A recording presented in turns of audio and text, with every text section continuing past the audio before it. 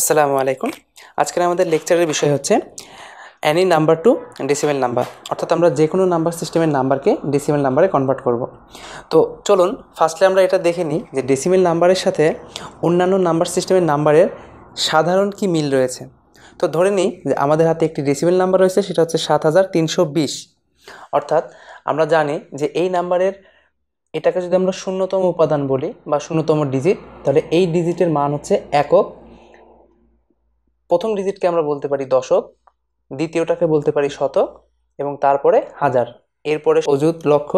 এমনভাবে আমরা যত লেফটে যাব ডিজিটের মান তত বাড়তে থাকবে। তাহলে আমরা এই ডেসিমেল নাম্বারকে যদি সাধারণ একটা স্ট্রাকচারে দাঁড় করাতে চাই, তাহলে এটাকে লিখতে পারি 7 into 1000 plus 3 into 100 plus 2 into 10 plus 0 into 1। এখন আমরা জানি যে এই ডিজিটগুলো আমাদের যা দেওয়া থাকবে সেটা আকারে আমাদের নাম্বার সিস্টেমের নাম্বারগুলো হবে। বাট আমরা চাইলেই এই নাম্বারগুলোকে একটা কমন স্ট্রাকচারে দাঁড় করাতে পারি।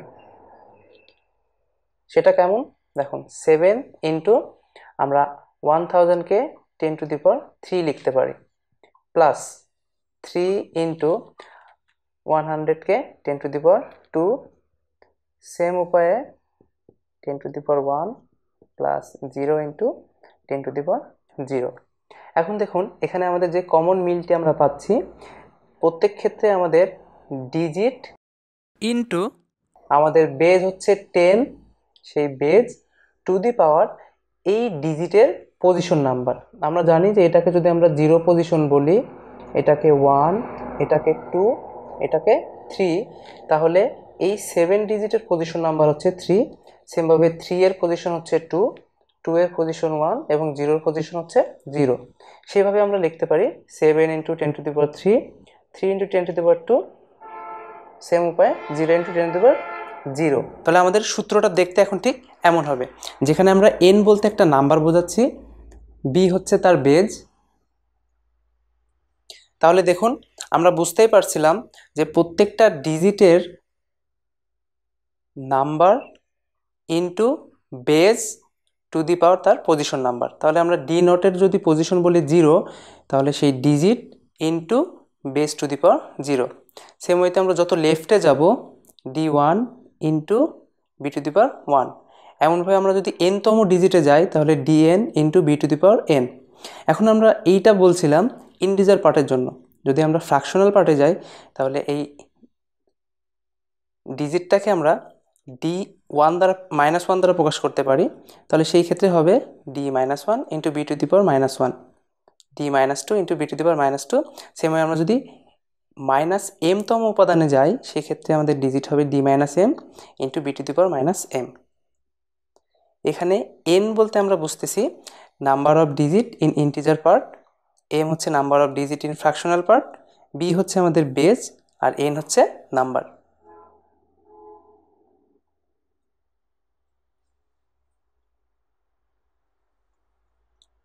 তাহলে আমরা যে কোনো নাম্বারকে যদি ডেসিমেলে প্রকাশ করতে চাই, আমরা এই কমন রুলসটা অ্যাপ্লাই করব, তাহলে আমরা খুব সহজে যে কোনো নাম্বারকে ডেসিমেলে প্রকাশ করতে পারবো। তো চলুন এক্সাম্পলে যাওয়া যাক। প্রথমত আমরা দেখে নিই বাইনারি টু ডেসিমেল, অর্থাৎ যে কোনো বাইনারি নাম্বার সিস্টেমকে আমরা যদি ডেসিমেলে কনভার্ট করতে চাই তাহলে কীভাবে করব। তো চলুন, আমাদের কাছে একটি বাইনারি নাম্বার আছে, সেটা হচ্ছে 11001। এই নাম্বারটিকে আমাদের ডেসিমেলে কনভার্ট করতে হবে। তাহলে আমরা সেই কমন রুলসটা অ্যাপ্লাই করি। আমরা এখানে দেখতে পাচ্ছি যে এই 1-এর পজিশন হচ্ছে 0, 0 পজিশন 1, পজিশন 2, 3, এই 1-এর পজিশন হচ্ছে 4।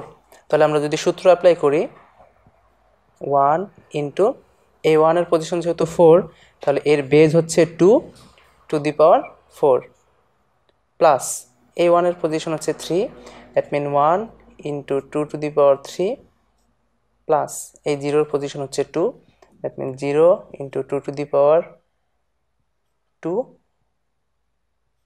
প্লাস এই 0-এর পজিশন হচ্ছে 1, 0 into 2 to the power 1, plus এই 1-এর পজিশন হচ্ছে 0, 1 into 2 to the power 0।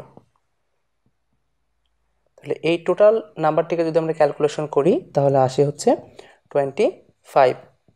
That mean আমাদের 11001 এই বাইনারি নাম্বারটিকে যদি আমরা ডেসিমেলে কনভার্ট করি, নাম্বারটি হয় মূলত 25। তো আমরা আরেকটি বাইনারি টু ডেসিমেল দেখে নিই। তো এখানে আমাদের ফার্স্ট কাজ হচ্ছে এই ডিজিটগুলোর পজিশন ডিফাইন করা। এখানে আমরা দেখতে পাচ্ছি এই ডিজিটের পজিশন হচ্ছে, এটা যদি -1 -2 -3, অর্থাৎ এটা হচ্ছে -4, এটা হচ্ছে -3, এইভাবে এটা হচ্ছে -1, এটা 0। সেম ওয়েতে এই ডিজিটটার পজিশন আমরা বলতে পারি 6। তাহলে আমরা যদি সেই রুলসটা অ্যাপ্লাই করি, তাহলে এই ডিজিটটার জন্য 1 × 2⁶, প্লাস এই ডিজিটটার জন্য 1 × 2⁵, প্লাস এই ডিজিটটার জন্য 1 × 2⁴, প্লাস এখানে আমরা দেখতে পাচ্ছি এই দুইটা জিরোর জন্য আমাদের ক্যালকুলেশন করার কোনো দরকারই নেই, কারণ জিরোর সাথে আমরা যাই গুণ করি না কেন সেটা জিরোই হবে। তাহলে আমরা এই 1-এর জন্য যদি ক্যালকুলেশন করি, 1 × 2⁴, এই পজিশনটা আমরা দেখতে পাচ্ছি 1, তাহলে 2⁴, প্লাস এই 1-এর জন্য 1 × 2⁴, প্লাস এই 1-এর জন্য 1 × 2⁻−1, প্লাস সেম ওয়েতে এই দুইটা জিরোর জন্য আমাদের ক্যালকুলেশন করার কোনো দরকারই নেই, কারণ জিরো দিয়ে গুণ করলে অবশ্যই জিরো হবে। এই 1-এর জন্য যদি আমরা ক্যালকুলেশন করি, 1 × 2⁻, এর পজিশন যেহেতু -4, দ্যাট মিন -4। তাহলে এই টোটাল সংখ্যাটা যদি আমরা যোগ করি, আমাদের আসে হচ্ছে 115.5625, অর্থাৎ 1110011.1001 এই বাইনারি নাম্বারটাকে যদি আমরা ডেসিমেলে কনভার্ট করি, সেটা হয় হচ্ছে 115.5625। এবার আমরা দেখে নেব অক্টাল টু ডেসিমেল। আমাদের কাছে একটি নাম্বার আছে 327.23। এই অক্টাল নাম্বারটিকে আমাদের ডেসিমেলে কনভার্ট করতে হবে। তাহলে ফার্স্টলি আমরা পজিশন সিলেক্ট করে ফেলি। এটা হচ্ছে -2, এটা হচ্ছে -1, এই পজিশন হচ্ছে 0, 1, এটা হচ্ছে 2। পজিশন ফিক্স করার পর এখন যদি আমরা সেই রুলসটা অ্যাপ্লাই করি, তাহলে এই ডিজিটটার জন্য 3 × যেহেতু আমাদের বেজ এখন 8 টু দি পাওয়ার পজিশন যেহেতু 2, তার মানে 2, প্লাস এই 2 এর জন্য 2 × 8 টু দি পাওয়ার 1, প্লাস 7 এর জন্য 7 × 8 টু দি পাওয়ার 0, প্লাস এই 2 এর জন্য 2 × 8 টু দি পাওয়ার -1, প্লাস 3 এর জন্য 3 × 8 টু দি পাওয়ার -2। তাহলে এই টোটালটা যদি আমরা যোগ করি, আমাদের আসে 215.296875। তাহলে এটাই হচ্ছে আমাদের 327.23 এই অক্টাল নাম্বারের ইকুইভ্যালেন্ট ডেসিমেল নাম্বার। যে কোনো একটা হেক্সাডেসিমেল নাম্বারকে ডেসিমেল নাম্বারে কনভার্ট কিভাবে করব। তো চলুন, আমাদের ফার্স্ট কাজ হচ্ছে পজিশন সিলেক্ট করে ফেলা।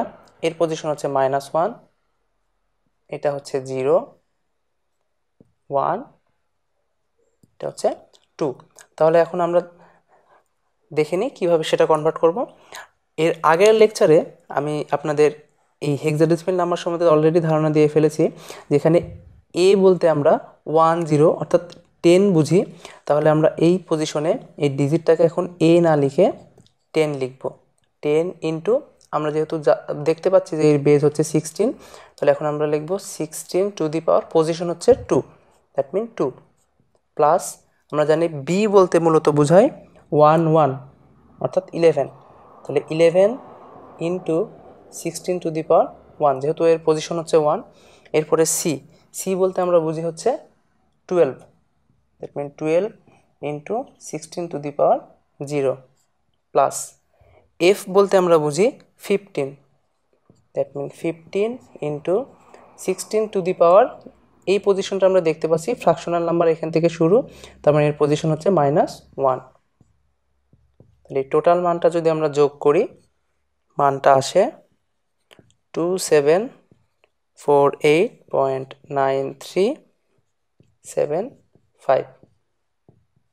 তাহলে এই হচ্ছে ABC.F। এই হেক্সাডেসিমালের ইকুইভ্যালেন্ট ডেসিমেল নাম্বার হচ্ছে 2748.9375। তো এই ছিল আমাদের পরিচিত কিছু নাম্বার সিস্টেমের কনভার্সন, অর্থাৎ আমরা পরিচিত নাম্বার সিস্টেম থেকে নাম্বারগুলোকে ডেসিমেলে কনভার্ট করলাম। এখন যদি আমাদের এমন থাকে যে আমাদের কিছু এমন নাম্বার দেওয়া আছে যার বেজ হচ্ছে 6, 5, 4 বা যে কোনো কিছু, সেই নাম্বার সিস্টেমকে যদি ডেসিমেলে কনভার্ট করতে হয় তাহলে আমাদের সেম রুল অ্যাপ্লাই করতে হবে। ধরুন আমাদের কাছে একটি নাম্বার আছে 563, যার বেজ হচ্ছে 9। যদি এমন হয়, অর্থাৎ এই বেজ 9 দেখে আমরা বুঝতে পারছি কি, এটা আমরা ফার্স্ট লেকচারে অলরেডি আলোচনা করে আসছি, সেটা হচ্ছে এই নাম্বার সিস্টেমে টোটাল 9টা ডিজিট আছে এবং এই 9টা ডিজিট দিয়ে এই নাম্বার সিস্টেমের সকল নাম্বারকে রিপ্রেজেন্ট করা হয়ে থাকে। তাহলে এখন একে যদি আমরা ডেসিমেলে কনভার্ট করতে চাই, ফার্স্টলি আমাদের পজিশনটা ডিফাইন করতে হবে। এটা হচ্ছে 0, এটা হচ্ছে 1, এটা হচ্ছে 2। তাহলে আমরা শুধুমাত্র সেই রুলসটা অ্যাপ্লাই করব। এই বিটটার জন্য 5 ইন্টু, আমরা দেখতে পাচ্ছি যে এর বেজ হচ্ছে 9, দ্যাট মিন 9^2 প্লাস এই 6-এর জন্য 6 ইন্টু 9^1 প্লাস 3 ইন্টু 9^0। তাহলে এই টোটাল নাম্বারটা যদি আমরা যোগ করি তাহলে আমাদের আসে 462, অর্থাৎ 563। এই 9 বেজের এই নাম্বারকে যদি আমরা ডেসিমেলে কনভার্ট করি সেটা আসে মূলত 462। তাহলে এভাবে আপনারা যে কোনো নাম্বার সিস্টেমের নাম্বারকে খুব সহজে ডেসিমেলে কনভার্ট করতে পারবেন। শুধুমাত্র আমরা যেই ফর্মুলাটা দেখিয়ে দিয়েছি সেই ফর্মুলাটা অ্যাপ্লাই করলে হয়ে যাবে। তো নেক্সট লেকচারে আমরা দেখব যে ডেসিমেল নাম্বারকে যদি বিভিন্ন নাম্বারে কনভার্ট করতে চাই সেটা কিভাবে করব।